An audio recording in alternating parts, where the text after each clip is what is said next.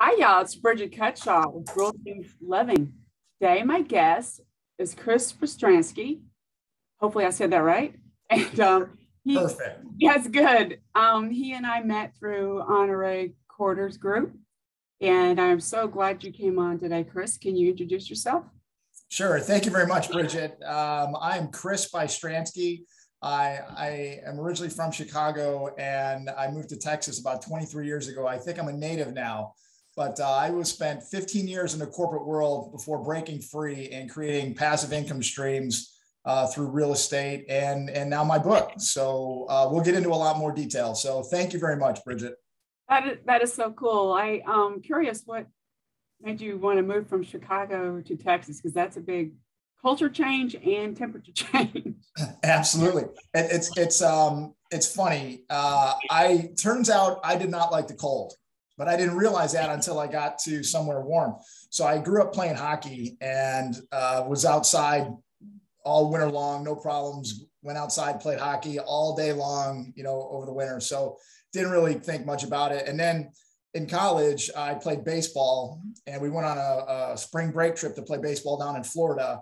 And when we left the Midwest, it was about 20 degrees with a foot of snow on the ground. And we got to Florida and it was 80 degrees with palm trees and I was sold. I got out of the Midwest as fast as I could. And I ended up going to law school in Houston. So that's how I made a transition from the Chicago area to Texas. That is so cool. I didn't know that backstory. I know you played hockey, but as you know, I briefly lived in Wisconsin and I went to UW, but I did the opposite, grew up in the South and but it was a good school. But as soon as I graduated, I got an opportunity to move back south, and it was a shock for me. I had to learn how to drive in that, drive in the snow, I should say. Yeah, I absolutely love the heat. It cannot be hot enough for me. I am thin-skinned now, and I don't do too well in the cold. So I'm happy to be where I am in the heat. So that is so funny. So you said you got a law degree. So what was your specialty in I specialize in corporate tax. And, growing up, I was always taught to go to school, get a good education, and then go get a good job. And that was what I believed was the way forward and the way I was going to live my life. I was going to climb the corporate ladder and got the law degree, practiced law, and even went on to business school after that. After practicing law for about 8 years, I went into business school. I thought that would help me to succeed and climb the corporate ladder even further. And that worked to a certain extent, but it just wore on me, and I was not reaching my personal and financial goals. And I was not spending the quality time with my family and my kids. So I had to make a change. So I eventually left the corporate world. Yeah, that's true. I understand the same thing. I was told you had to do this and that to be successful, but it's not everything. Everybody needs to do the same thing, and we're all different. And I think you realize that. And so when you left the corporate world, you mentioned real estate too. So is that what kind of helped you be self-independent or independent? Is that the right word? Yeah. So I wanted to go into single family houses. I wanted to buy single family houses and just build up a portfolio while still working in the corporate world. But it turns out I did some research and talked to people who are successful in other commercial real estate. And I started investing in apartments. And as I learned more, I just enjoyed it more and more and more. And I started investing in different properties around the country in Georgia, in Texas, and Florida. And my portfolio just grew from just a couple now up to 12 now, because there was a couple sales. But it was just getting started and being around the right people and seeing some great opportunities come my way. So I took the action and met some very successful people, and they helped me, guide me, acted as coaches and mentors for me. And now I have a portfolio of properties that's growing, constantly growing. And now I'm looking for other ways to generate more passive income. Right. I would think in the beginning, I don't know how old you were when you started doing that. I'm assuming it would be a little stressful because you didn't know, right, what was going to happen, right? When I'm trying to say a lot of people are afraid to do it because they think about debt and stuff like that. But that's a different kind of mindset you have because you understood it a little bit better because you went to law school and you understood the tax aspect of it. Well, the great thing about the area that I went into in real estate is that there's only so much real estate in the world or in this country. So it's a rare commodity. So the values just keep going up. And as long as you're in a right position, right state, right submarket within that state, you're going to do very well. And that has been the history. So it's safe to say that that's going to continue to be the history. The location, the atmosphere, where people want to live. You just look for certain key characteristics and let time and demographics work in your favor. That's cool. And I think where you're living in Texas, it's a lot of growth happening now because of the, I shouldn't say the temperature. The temperature's nice, but you got people from California. My understanding is a lot of people from California are moving to your state. Yeah, there's very big migration patterns around the country now. I mean, you see a lot of people moving from the Northeast down to the Southeast, people moving from both coasts inland to Texas or to Arizona. So, you know, there's great areas around the country. I'm not saying anything negative about any parts of the country. I mean, I would love to go to California and vacation there. But the fact of the matter is it's just too expensive and the taxes are too high. So there are certain states around the country that have lower taxes, good business climates, and good laws for business. So, and you see the migration patterns in business from whether that's individuals or businesses moving to those areas, to those states. And Texas is one of those states. Right, it's a big thing. Some of my sons, his friends, a couple of his friends have moved to Texas, and I think one city's Dallas, and the other is Austin. And you live by the Houston area, so. I've spent more time in like Austin because I used to work for a company, but then I'm dealing with my industry, a lot of consolidation, you know what I'm saying? So that's why I think that's part of it. Industries are consolidating and your knowledge is very, very helpful, I think, for people to understand how to take advantage of it, but for best benefit for you. Yeah. So, you know, certainly there's no one taking advantage of, but if there's data available and you're paying attention, it's very easy to move from, let's say, for example, a corporate job into the world of investing.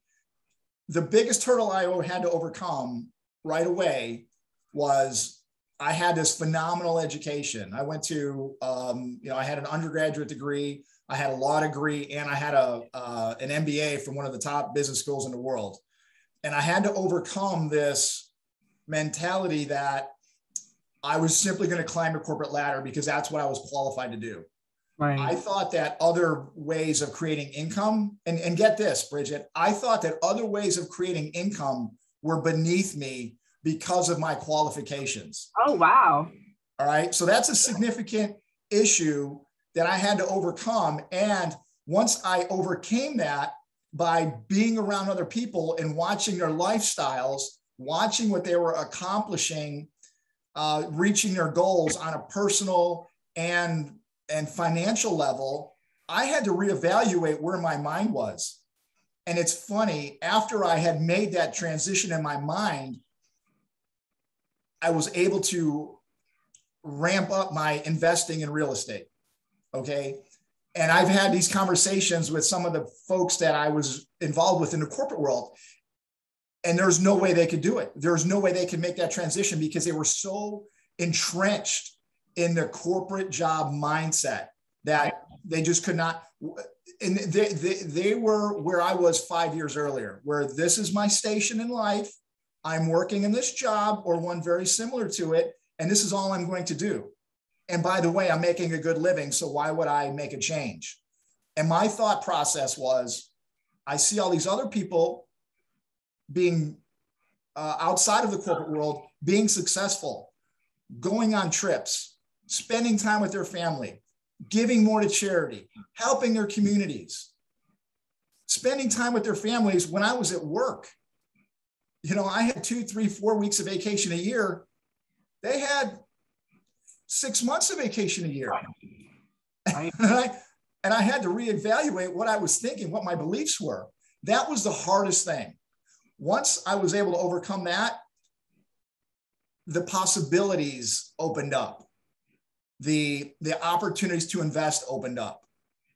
You know, when it went from a few real estate transactions to writing the book, now I'm doing some angel investings in a biotech company, investing in land development. So there's all these things that open up. But the first step is getting out of that mentality of this is my station in life and I'm going to have this job or one similar to it for the next 40 years. That had to go before success could happen. And I think it probably was helpful, like you said, you change your environment, is the right word, and around other people were different examples and not just the status quo. Absolutely. Absolutely. Yeah. So it's funny. I started listening to podcasts. I don't know how I got on this, how I started listening to podcasts. I think some ad hit my phone one time and I just started listening to that instead of listening to the radio, whatever, the talk radio or the shock jocks in the morning on the way to work.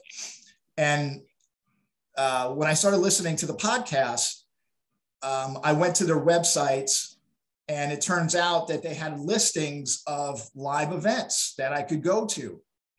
So I got so interested to learn more that I wanted to go to the next possible event. And a lot of these live events, these live meetups, they happen about once a month. Well, I just missed one in my area.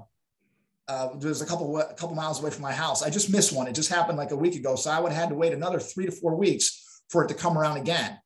Well, it turns out that there was another one 2 days later, but it was 30 miles away. I went. I drove all the way there. And, you know, I still kind of had this corporate mindset, but I wanted to learn more. And I drive there, I get to the parking lot, and it's at a restaurant or something at 7 o'clock at night. And I'm sitting in the parking lot and I'm having this argument with myself. What am I doing here? What am I going to learn from these people? I've got a great job. Think about all the education I have. What could I possibly get out of this? After 10 minutes of sitting in my car, I finally went in and it changed my life. What I heard people talk about, the investments they were making, the possibilities, where they came from, and then just 1, 2, 3 years later, where they were because of real estate, because of the relationships that they've developed in these meetups and just being around these successful people, it changed my life. And it was because I was able to have that change the mindset of corporate employee, because that was really what I studied for, to investor in, hey, let's see what else is out there. And the rest, I guess you would say, is history.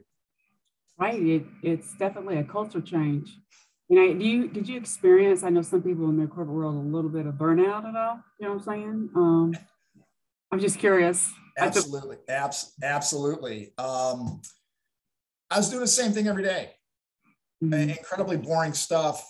I was managing a team and I loved working with the people, but there was no leadership at the global company that I was at. Right. There was no immediate leadership in my area. Okay. Maybe there was at the very high levels. I didn't see any of that. I had no direction, no guidance. I was just overburdened with policies and procedures. People far away from the details were making decisions that affected me and my team. I was incredibly burned out. And I knew I needed to make a change. And that's why I finally decided to think about buying some single family houses, which I did not do. I went into bigger stuff immediately. But the real kicker was I had little kids. And it dawned on me one day that no matter how hard I worked, how high I climbed the corporate ladder, there was no legacy that I could leave to my kids from the corporate world.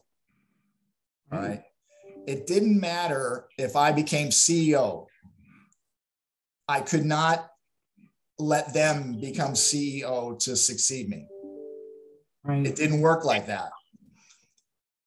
I'd have to work a long time, miss time with my family to continue to climb the corporate ladder. And then if I did not teach them another way, they would be destined to do the exact same thing. And if I didn't want that for me, I certainly didn't want that for my kids. So I wanted to do something to create a legacy for them.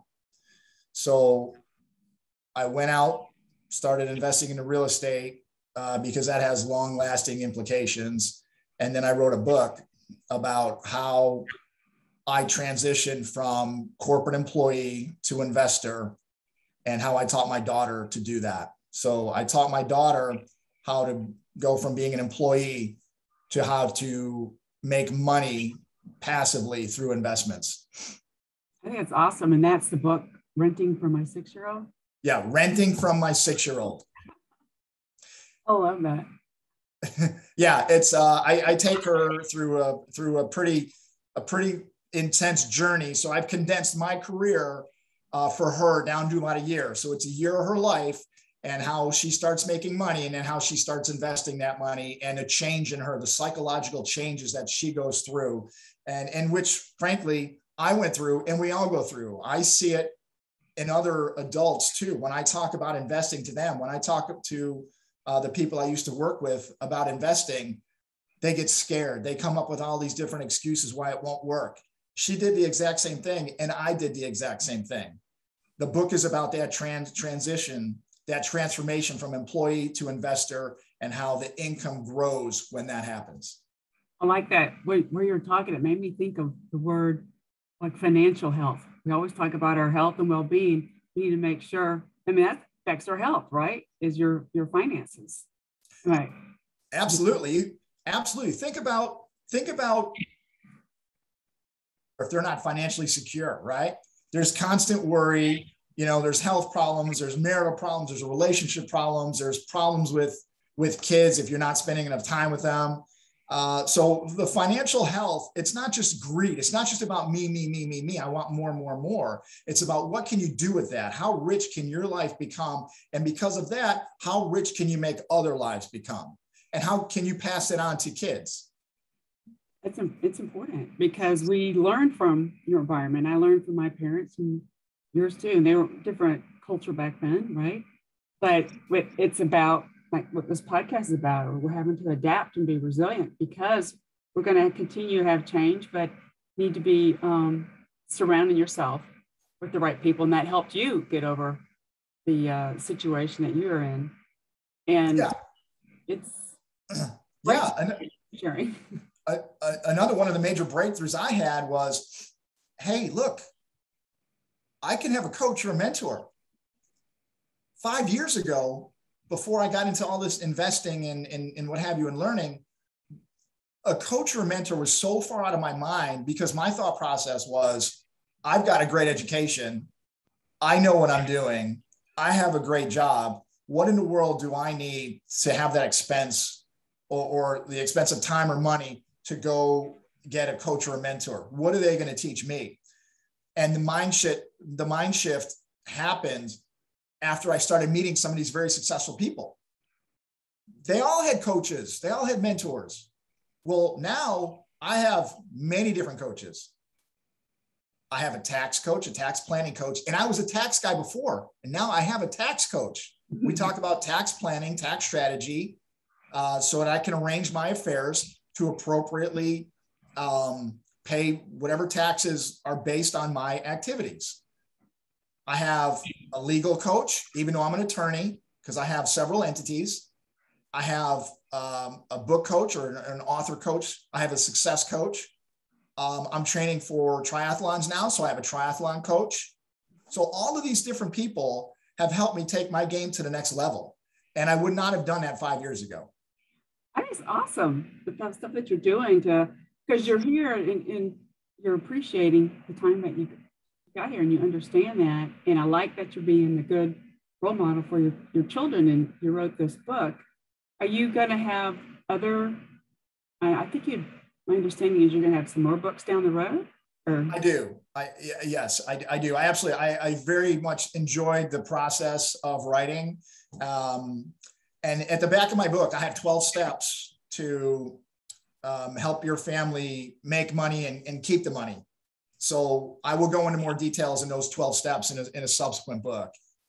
wow, I like that you're focusing on the financial aspect for the family and not just an individual, because most of the stuff out there, that what I've seen, is not doing what you're doing, right? It's all about individual investments and things like that. And in real estate, like you said, it's a long-term investment. And I think it's really helpful. And I hope that more people can get into it somehow.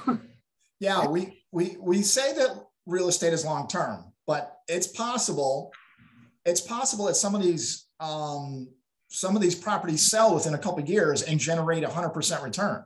And that's happened a couple of times already. So you think about that. If you invest X amount of money and you're expecting not to have much return for 5 or 10 years, and then all of a sudden 2 years later, you get 100% return because they sell the property, and because the market has increased so much, more people are moving into the market. So there's more demand than there is supply. Yes. And rents just rise and income just rises, and people moving into the market are used to paying higher rent. Things increase in value quite quickly. I've seen here in Atlanta, they have a lot of people from downtown are moving in the suburbs. Excuse me. So my area is really growing a lot, right? And they're doing a lot of investment here. And I'm seriously like, oh, sell our house, make a lot of money, but like then we're like, where are we going to live? That's the thing. That's kind of the predicament some people are in. I got to find someplace else to live. That's what makes sense. Right. I mean, if you're going to sell at the top of the market or wherever we are now, well, the problem with that is you're probably going to have to go buy something also at the top of the market. So you win and you lose at the same time. Right. It's still kind of cool.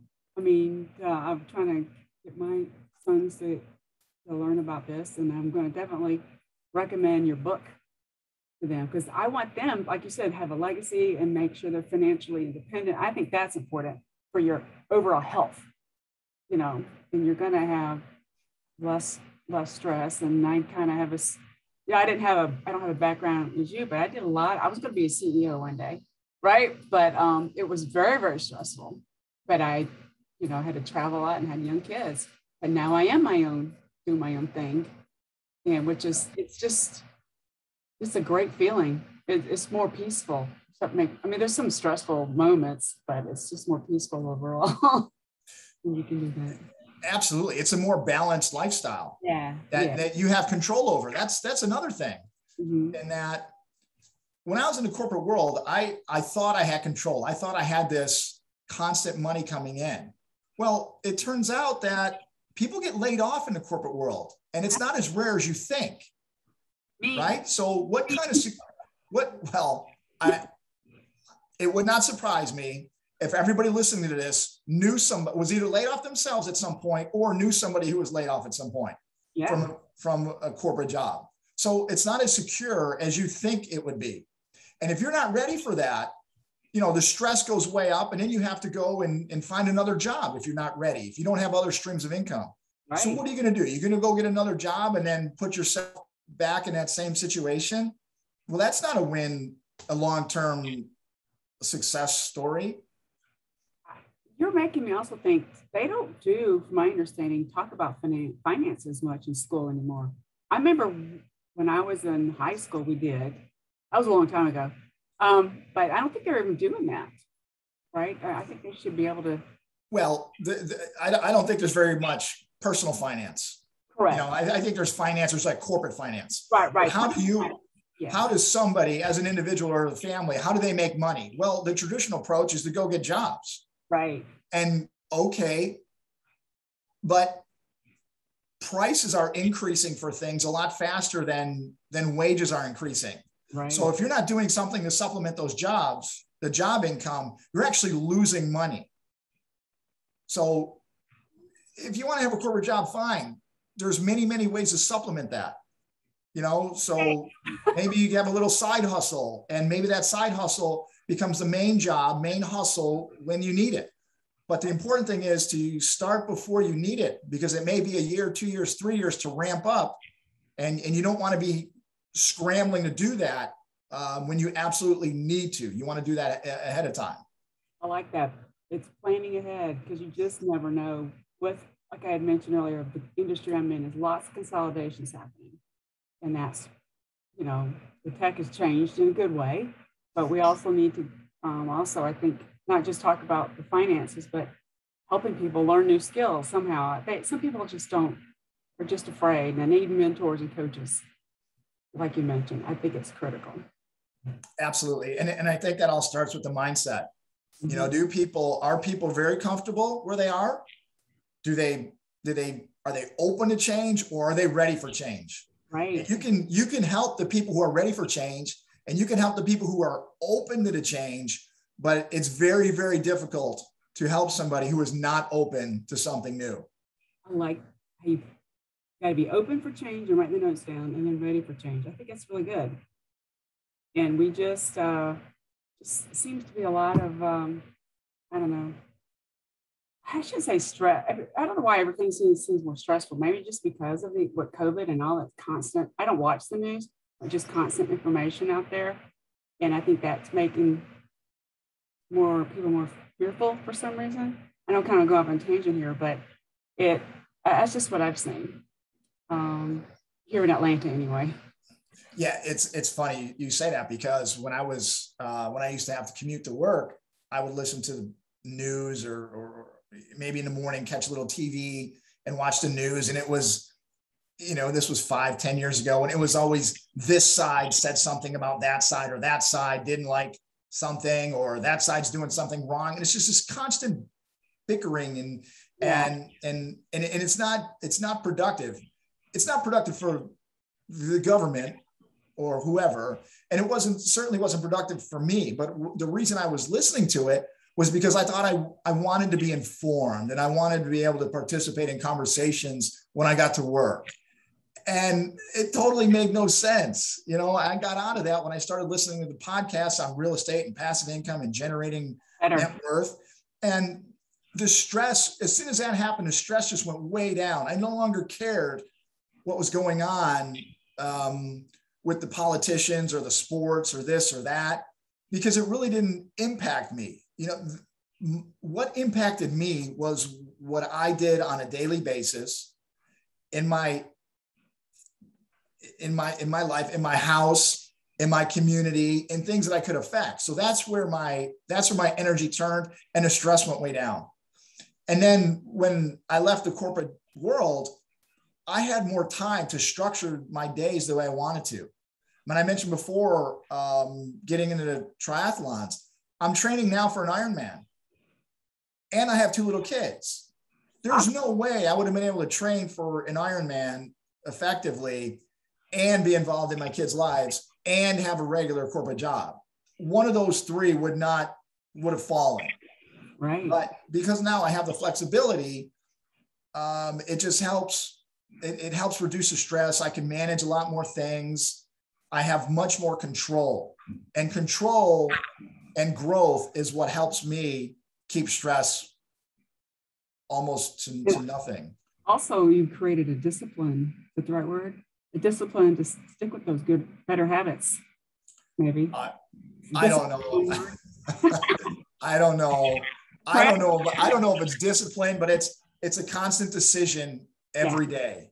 And I know that if I don't go do a workout, I feel like I'm not doing what I'm supposed to be doing. It's really strange. So I have what I would consider like a par or a bar that I have to be at. And if I don't do something, I feel like I'm failing that bar.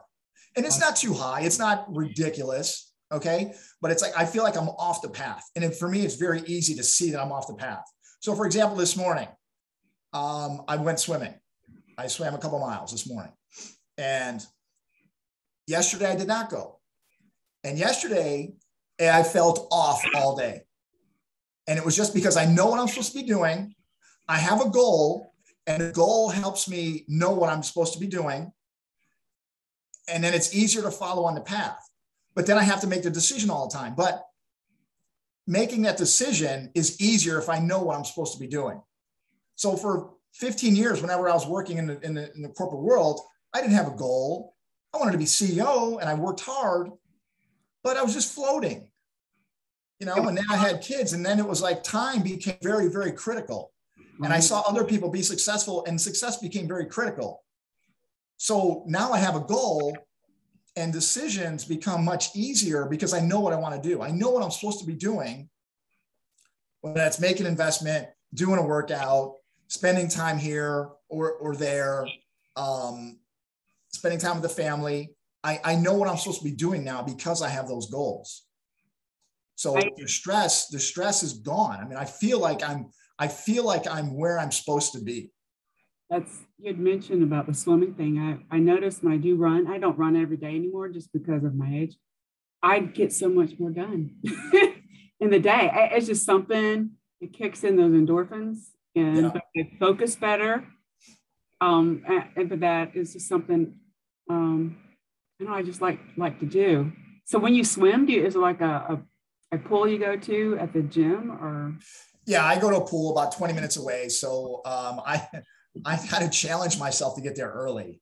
And I was there in the water a little bit after 5 this morning. Oh, wow. And it was great. I was done. I swam for about 40 minutes and I was done. It was still dark outside. This pool's outside, which is wonderful. Yeah. Still dark outside. So, I got home and still breakfast time.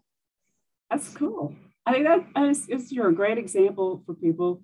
And you made the changes that you needed to be with your family and reach your goals, your financial health, right? And I think you are disciplined more than you realize. I do. I make simple decisions over and over and over again. I think that's where the discipline comes from. Do I go work out or do I not? Yes. Simple decision. It's not easy all the time, but it's a simple decision that I try to make every day and get the workouts in or read this book, spend the time reading, spend the time learning. Simple decisions, not always easy, but pretty basic. And they're basic because I know where I want to go, which is what I did not always have that. I know where I want to go. So the path is pretty well laid out and all I have to do is stay on that path with simple decisions. That's good. That's one of my taglines, keeping it simple. I try to keep things simple because if it's too complicated, you won't decide, right? No. You make excuses. Is there a book you recommend for people? I'm just curious. What's your most favorite recent book that you would recommend for people? I just finished reading Never Split the Difference. It's a book by Chris Voss on negotiations. Chris Voss was a former FBI terrorist negotiator, and he walks through the psychology and the different negotiation types when life is on the line. That's cool. That's good. And I know you have other things on your table today, your calendar. Where can people learn more about you, Chris? Where can they go to? Yeah, so you just go to my website. There's a lot of information there, and you can contact me. It's Bystriansky.com. And that'll be in the notes, right? Because I don't want to spell that out because that's a mouthful. For the listeners out there, I will have the link in the notes for this particular episode. And Chris, I think you're very inspiring. And I love the idea of what you're doing with your book, Renting for My 6-Year-Old. Just give a great example for kids. But they need to know this stuff, right? You want them to we have to learn from our mistakes, but you want to reduce them financially, the financial mistakes, right? Yes, absolutely. Have the right mindset and spend your time and money on the right things to help you make money and create the life of your dreams. That's Renting for My 6-Year-Old. It is not a kid's book. There are lessons that are applicable to kids as well, but it's for adults. That's awesome. I appreciate it. Thank you so much, Chris. You're welcome, Bridget. Thank you very much.